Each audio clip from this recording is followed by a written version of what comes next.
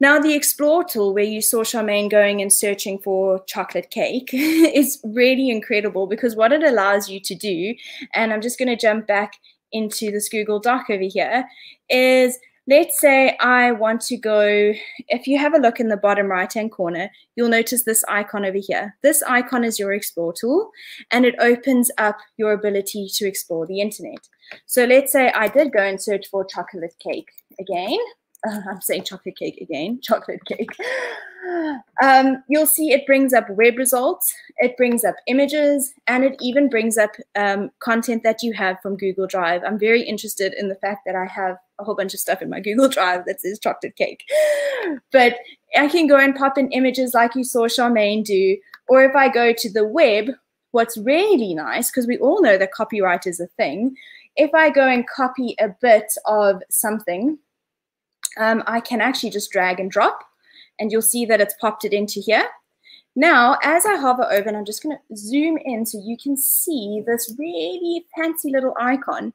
You see that quotation mark? So I just need to make sure that I'm in the right place. Where did I paste this? There we go.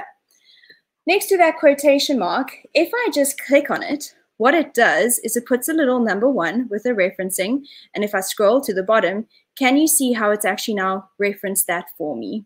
So that ability to be able to add referencing straight from within the document really saves you so much time, and you can even choose what type of referencing you want. Do you want MLA, do you want APA, or do you want Chicago? It really is such an incredible tool to be able to use. And within Google Slides, when you're creating presentations, you can go and search for copyright-free images straight from within the presentation. It just makes your presentation creation that much faster.